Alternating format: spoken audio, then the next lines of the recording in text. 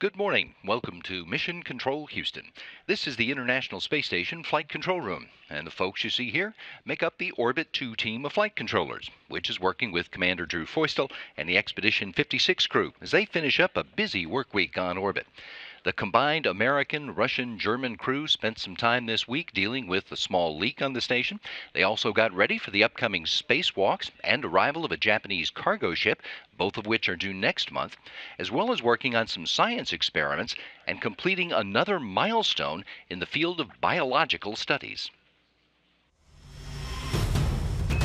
We have a beautiful looking flow cell, and we can tell by all the data coming in that RNA is being sequenced. So thank you and congrats again for being the first person to sequence RNA in space. Welcome to Space to Ground. I'm Isidro Reyna. A historic milestone was achieved this week on the International Space Station. NASA astronaut Ricky Arnold successfully sequenced RNA on board the station as part of the biomolecule extraction and sequencing technology experiment. This has the potential to be a game changer for research into crew health and understanding how organisms respond to spaceflight.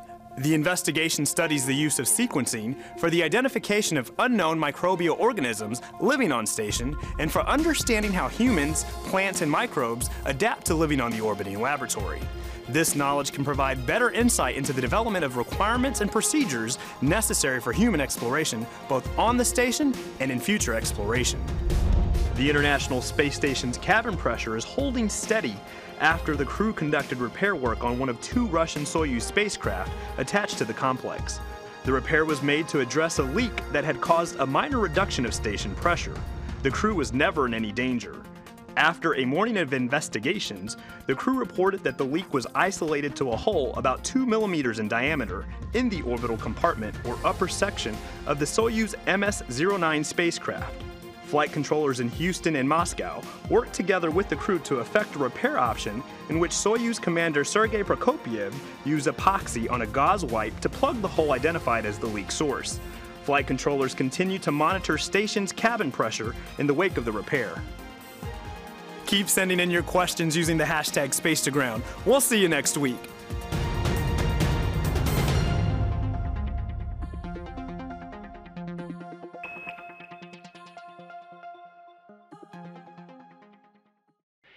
Did you ever see a cancer experiment up close? Well, you're about to. Recently, flight engineer Serena Onen-Chancellor turned on a camera while working with the Angie-X cancer therapy experiment in the International Space Station's Destiny Laboratory module, and gave us a look as she grew and examined endothelial cells, which are important in the human body's blood supply system. Scientists want to know if the space-grown cells can improve testing methods for drugs which are aimed at choking off blood supply to cancerous tumors in the body. Hey, good morning and welcome to ISS. Today I am working on the Angie-X cancer trials up here on ISS. We've actually spent quite a bit of time working on this. And what we're looking at here is something called an endothelial cell. And an endothelial cell, you find these cells in every blood vessel in your body. And so people wonder why we're growing these cells up on ISS. And scientists believe that cells in the body grow very similar up here on ISS. A lot of times scientists try and grow these endothelial cells in the ground and they don't live for very long. And they think for some reason they grow better up here in space. And that's one of the things we're testing on orbit here. And you can see some of these cells right here on the computer. So why is this important? Well, endothelial cells help form blood supply. And tumors need blood supply to get bigger and bigger. And all of us have had someone impacted by cancer, whether it's a family member or a friend. And so we're always thinking, how can we fight this cancer? Well, one thing we're looking at is, can we grow these cells on orbit to test new cancer drugs to prevent that blood supply from growing? And if we can stop that tumor blood supply from growing, then we can help beat that cancer. So that's just one of the science experiments we're looking at here on the space station. This is where all the cells live in their biocell habitat. And when we're done working with them, we put them in something called Sable 2, which is up in the ceiling for ISS. And it feels all nice and warm and comfortable because it is, because it's just like the temperature of the human body. And so we let the cells live and grow there, and we've had them for almost 2 months now up here on ISS. We feed them, we give them nutrients, and they basically live, they're like miniature crew members living with us. So we're going to this new biocell, which is delta 7. And these biocells here have been treated with varying levels of a cancer chemotherapy drug that is being tested out here on ISS. And so we are looking at the cells, the researchers look at the images that I take for them on the microscope to see how well that drug is impacting the connection between those endothelial cells to see if it will stop this tumor blood supply from growing.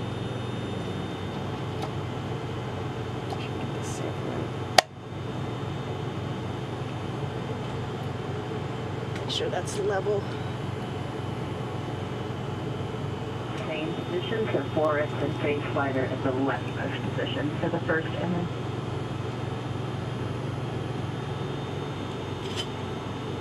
And you can see some of these tubule formations here also. Good spot. Yeah, I agree, it's a good spot. You do see definitely some of the tubule formations here and some of the gaps in between the cells. Really good representation of both of those. That's a really good spot.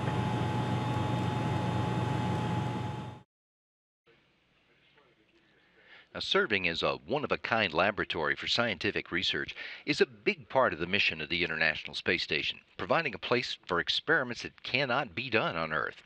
But another station goal is helping us prepare for future human exploration of space, and the rodent research experiments covers both of those goals.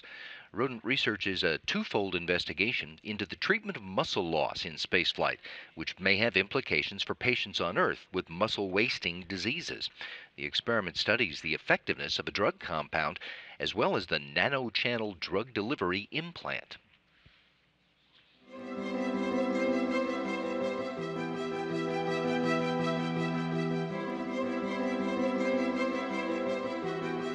We're testing the drug as well as the device. Sarcopenia or muscle wasting is a big burden on the healthcare system currently. So the results from this study will provide us with valuable information on understanding the mechanism of action for the drug that we're testing.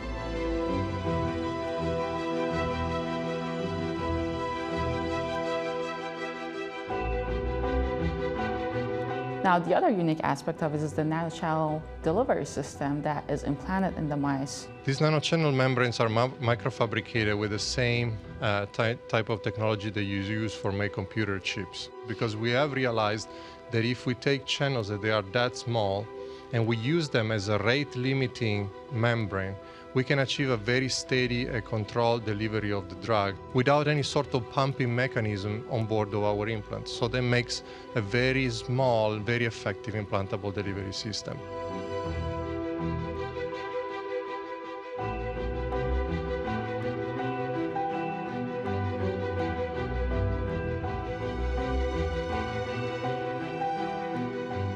The big goal is that we're making humanity better and we're helping our generation and the next generations live longer and better. So at the end of the day, if we can accomplish that, it makes it all worth it.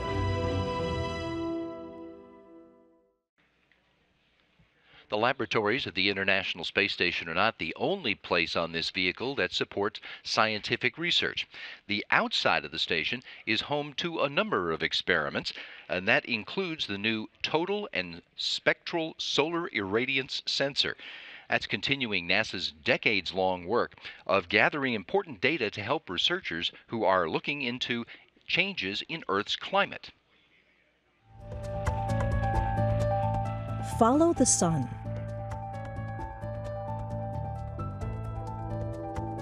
Presented by Science at NASA. The sun. It inspires songs, warms us, and grows our food. Life on land and in the oceans, the daily weather, and long-term climate patterns happen primarily because of the energy we receive from our closest star. Even tiny variations in that energy can affect the workings of our planet's atmosphere. NASA uses instruments to follow the sun and monitor the amount of solar energy coming to us. The latest instrument to do so, the Total and Spectral Solar Irradiance Sensor, TSIS-1, makes those measurements with unprecedented accuracy. TSIS gathers information from its perch aboard the International Space Station, or the ISS. flying on the platform that the orbiting laboratory provides has allowed TESIS to continue NASA's 40-year record of tracking the sun's radiant energy, one of the longest and most important climate data records gathered from space. Over the past several decades, Earth's ice mass has diminished, sea levels have risen, drought and precipitation patterns have changed, and growing seasons have shifted. To understand the causes, including human influences, of these changes, and to refine the models used to simulate Earth's climate, researchers must know the amount of incoming solar energy. Peter Paluski, TESIS lead mission scientist, explains, when there's a balance between incoming energy from the sun and the infrared radiation Earth emits, climate remains steady. An imbalance means energy is either being stored in the system, causing temperature increases, or lost, causing temperature decreases. Energy from the sun makes up half of the balance equation. Even though the measurement record shows that the sun's solar energy output has not had a major influence in recent climate change, that output needs to be monitored continuously. It is arguably the most important variable we need to know to understand climate, says Paluski. Trying to understand climate without measuring the sun's input is like trying to balance your checkbook without knowing your income. Climate is measured over long time spans, decades to centuries and longer, unlike weather that changes over small time scales. To be able to connect measurements over long time periods, continuity and accuracy are key. TESIS has two sensors. The Total Irradiance Monitor, as its name suggests, measures all of the radiant energy from the sun, and the Spectral Irradiance Monitor measures how that energy is distributed over ultraviolet, visible, and infrared wavelengths. The latter helps scientists understand where in the atmosphere solar energy is being absorbed. For example, TESIS spectral irradiance measurements of the sun's ultraviolet radiation are critical to understanding the ozone layer. Ozone in the stratosphere absorbs ultraviolet light.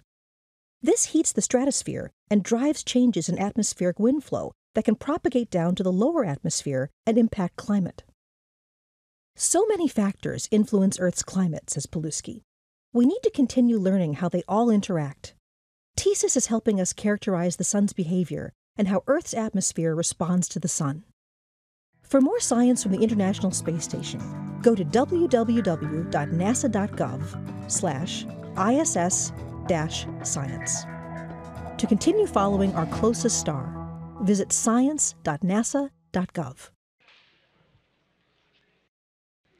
In supporting plans for future space exploration, the International Space Station is letting the engineers who are developing the spaceships of the future work out the issues with the systems they're designing to support the astronauts who are going to make those trips beyond Earth orbit one day.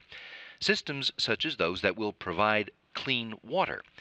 In the latest installment of the STEMonstration video series, Station Commander Drew Feustel discusses the water recovery system used to recycle crew wastewater for consumption.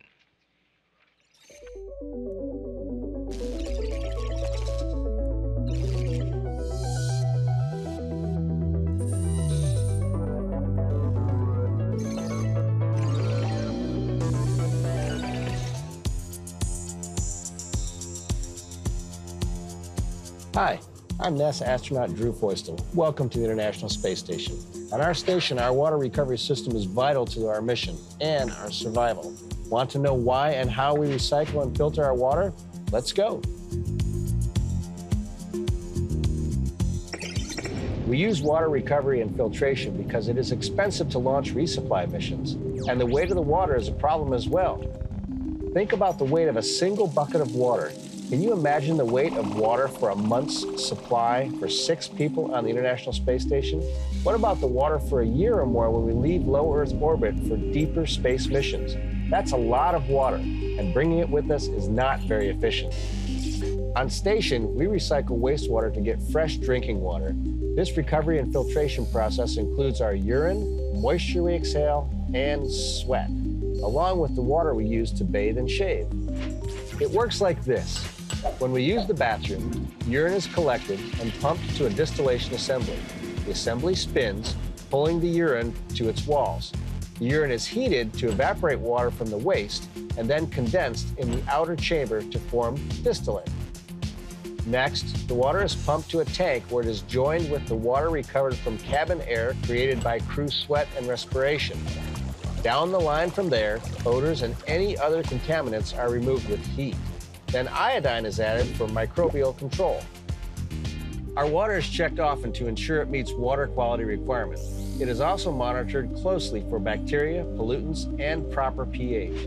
The pH scale ranges from 0 to 14 and is a tool used by scientists to measure the strength of an acid or base. Our water is required to be in the 6.0 to 8.5 range. The end result of the entire process is clean drinking water that we get to enjoy every day. The recycled water on the space station is sterile. There's no odor or bad taste. You've seen that water recycling is critical for long-duration missions, such as here on the space station, and will be for future trips to the Moon or Mars. Be sure to check out the activity connected to this video so you can learn more about water filtration. Thanks for learning with me, and I'll see you next time.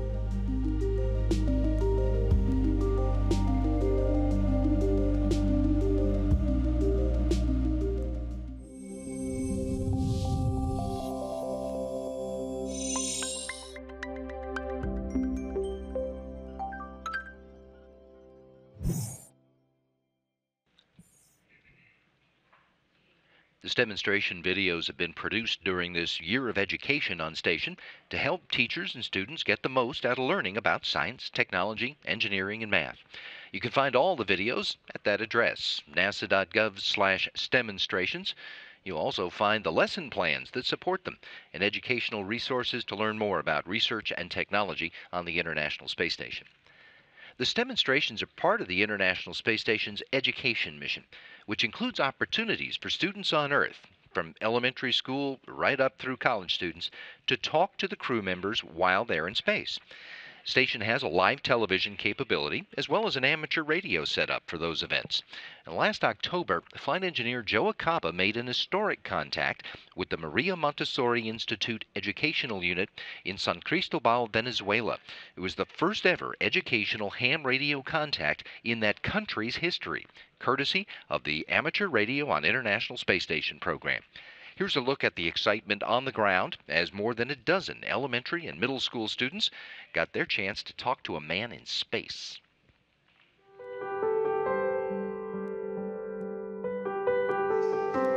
Latinoamericana, con el fin de que el contacto pueda ser hecho en español. Para nosotros poder establecer la comunicación debemos ver a la estación espacial y ella debe vernos, o nuestras antenas se deben ver. Entonces tenemos que superar las montañas que nos rodean.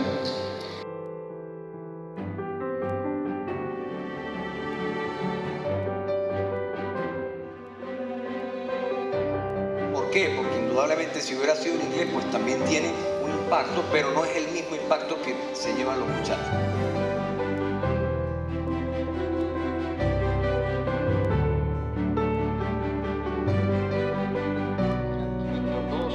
Bravo, Kilo. Can you hear me?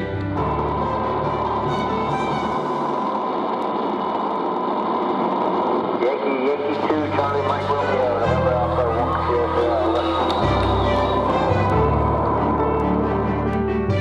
Muchísimas gracias y bienvenidos a todos a la Estación Espacial Internacional y estoy listo para la primera pregunta. Over.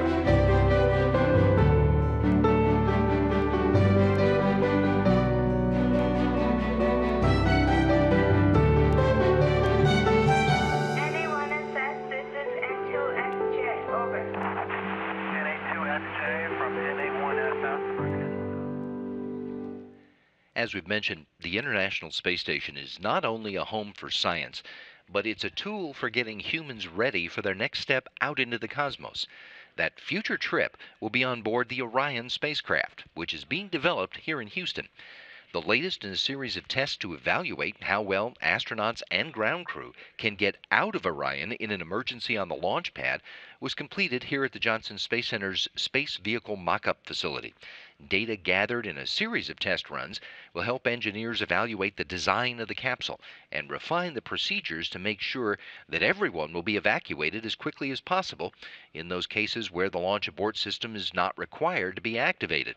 things such as crew illness or the presence of fire or toxins in the crew cabin.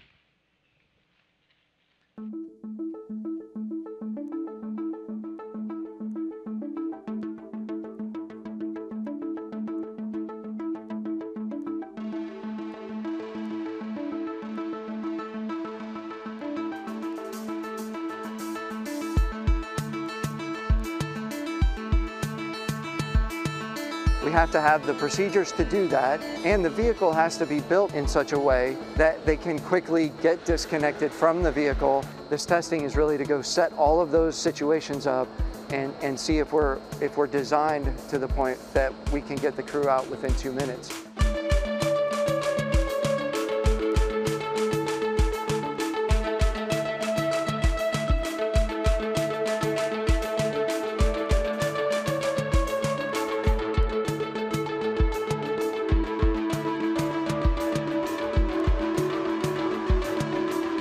Specifically testing emergency procedures. If there's any sort of emergency called, we want to make sure that both the flight crew and the ground crew can get safely out of the capsule and away from the stack. So Ryan is supposed to take these crew to Mars, so we need to make sure that we have a design that supports operations from the launch pad all the way through deep space, and it's important that we keep the crew safe so that they can return home to their families.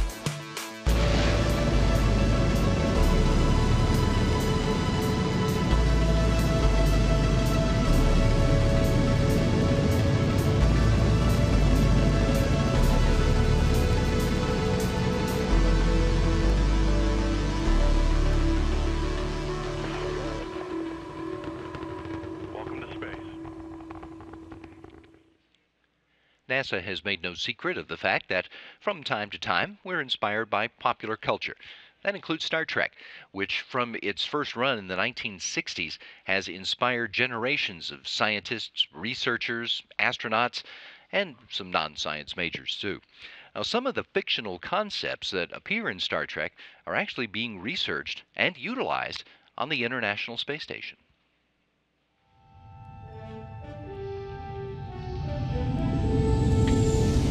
Science and Star Trek go hand in hand. For 50 years, Star Trek has inspired generations of scientists, engineers, and even astronauts to reach beyond their grasp to help create a future for humanity with limitless potential. Let's take a look at some of Star Trek's science fiction concepts that are now a little closer to being science fact, thanks to our very own International Space Station.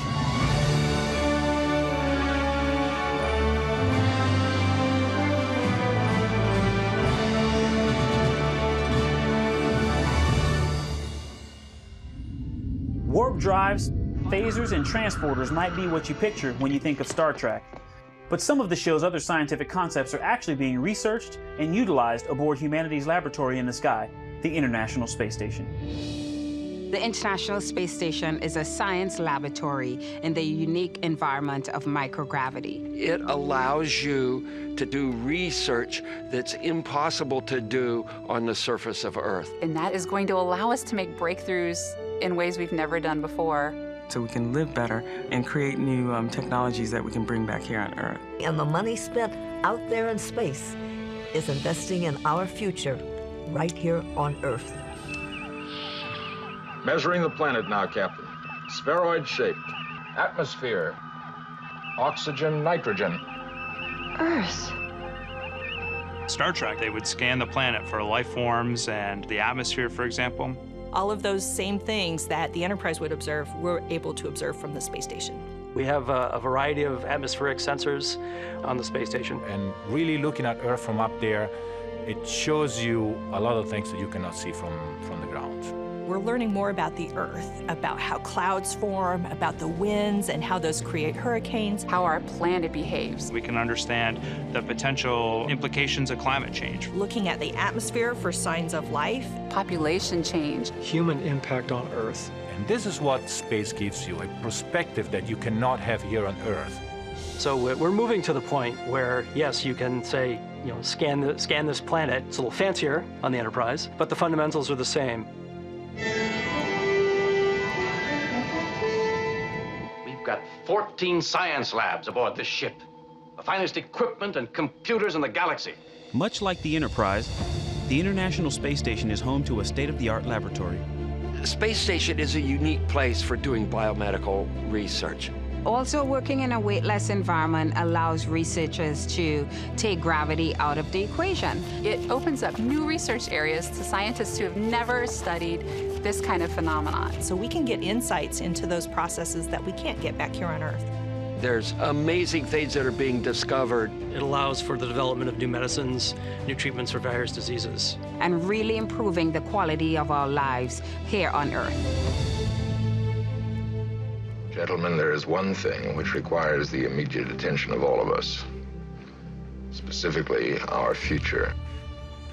Star Trek was really a big part of space exploration today because it's in all of our souls. We all share a curiosity about what's beyond the horizon. People gravitated towards Star Trek and found the inspiration there to go on and become scientists and engineers and make their contributions. So the youthful scientists at NASA are conceiving things that the older people never thought of, never occurred to them. We're making great discoveries, and we're laying all that foundation for the dream that Star Trek really represents. We want that to be true, and so we're working really hard to go make that happen. Research aboard the International Space Station is advancing knowledge of our bodies, our home planet, and our understanding of the cosmos. But we've only scratched the surface.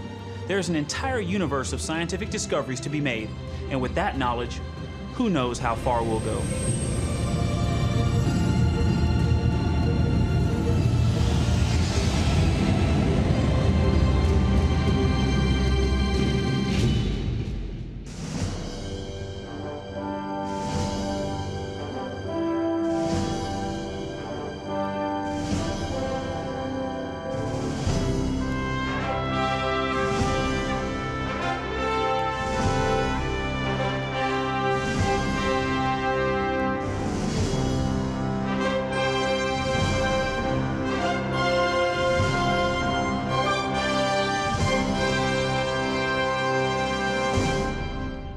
If you would like to get another look at any of the stories you saw here this morning, check us out on YouTube and on Facebook. There are the addresses in the ever-present blue box. And while you're at either one of those places, take a look at all the other cool stuff you can find out about NASA and America's human spaceflight program. You should also check out Houston, We Have a Podcast, which features folks here at NASA talking about their work in all aspects of space exploration. The new episodes post on Fridays. Today, August 31st, the fourth part of our series on the hazards of human spaceflight. Gary Jordan talks with Peter Norsk about how the altered gravity fields that are encountered on a long flight out into the solar system can impact the combined system of the human body. Go to www.nasa.gov/Johnson/HWHAP. Houston, We Have a Podcast. You can find all the episodes there. You'll also find them on Apple Podcasts, Google Play, and SoundCloud. This is Mission Control, Houston.